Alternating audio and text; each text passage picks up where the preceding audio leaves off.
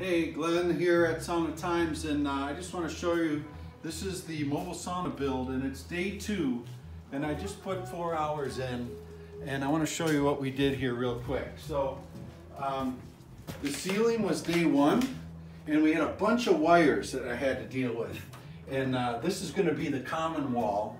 Okay, there'll be a common wall here. So we had a bunch of wiring to do, and then this wall here. So tongue and groove is great.